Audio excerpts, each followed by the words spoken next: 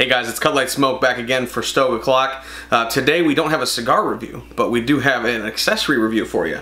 This is the Colibri Daytona lighter. Now, Colibri was generous enough to send this in as well as one of their cutters, which I'll also be reviewing. But for this Daytona lighter, I've been using this thing for a while now, so I've had a lot of experience with it, lit a lot of cigars with this thing.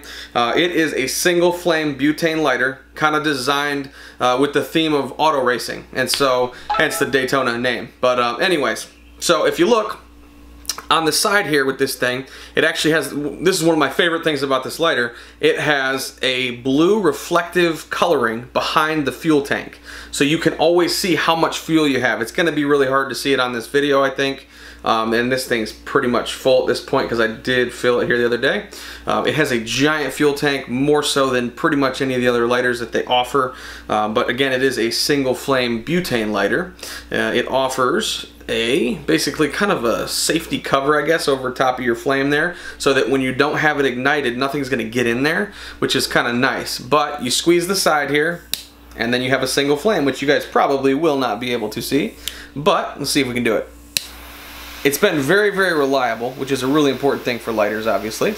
Anyways, it's just a really sharp looking one. They have a lot of really cool off-the-wall colors with this thing, like a lime green, yellow, orange. This one's kind of more neutral. It's the gunmetal. So it retails for $59, which is actually a very, very good price for a lighter like this. I'm sure you can probably get it cheaper on certain websites, but I always support your local guys. Pay retail price if you can. I'm all about, if you got to pay a little bit more to support your brick and mortar, you might as well, because if they're gone, then you're going to not have anybody locally. But anyways, back to this lighter review. You squeeze the side, you get your single flame. It works every time. It's very consistent. You also have an adjustment knob here on the bottom, so you can go all the way up or all the way down. Here, let's see what full blast. It's pretty big. It's a pretty big single flame. That shoots up. I can see the blue about 1.5 to 2 inches. I don't know if you guys can see that there. And then you turn it all the way down. Sometimes lighters don't work if you do that, but yeah, it won't work if it's all the way down on this one. You got to turn it, I'd say about halfway before you'll get it to go. I do use the Cigar high altitude butane that they put out. I can't remember I think that's the name of it. But anyways, they're real premium butane. It's meant for people at high altitudes. This was actually tested at 12,000 feet, so this should work at a high altitude. I'm in Indiana, so we are not that high up.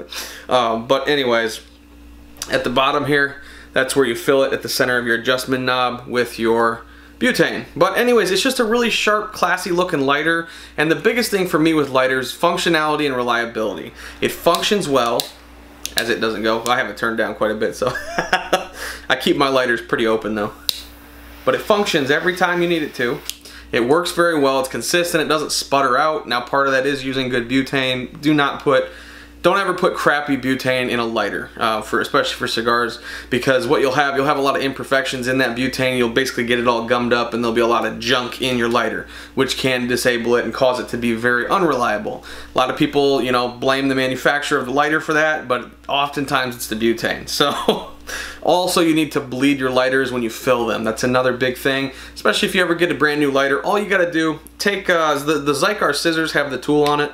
I have those, but you can also use anything else that's small enough to fit in that hole. Basically, depress down that valve right there, let all the air out. So you want to bleed all the air out, because the air does not help you with your butane and with your lighting. So you want to make sure that that's bled out before you fill it again every time. So I don't always do it. I try to, but it's definitely recommended because it will make your lighter last longer and more effectively. So, but functionality wise, I really like this thing because you can see the fuel window on this.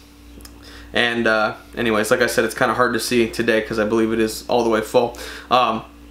But you can see the fuel on this really easily. That's one really big thing that I like. It has a huge fuel capacity. It lasts quite a while. I've only had to fill this, sparingly. I haven't really kept track of how many cigars I've lit, but it lasts a while. So you can light quite a few with this thing. And it's just been a good lighter. It's nice and slim. It looks cool. It's along the lines of some of the DuPont designs I've seen out there, but that's okay. But it's just a cool lighter, and for $59 retail price, not a bad price point either, and I definitely recommend getting this. As far as Colibri is concerned, I've had pretty good luck with most of the stuff I've had from them. I have had a few things that haven't worked very well, just like many other companies out there, but for the most part, Colibri's been a really good, reliable brand for me.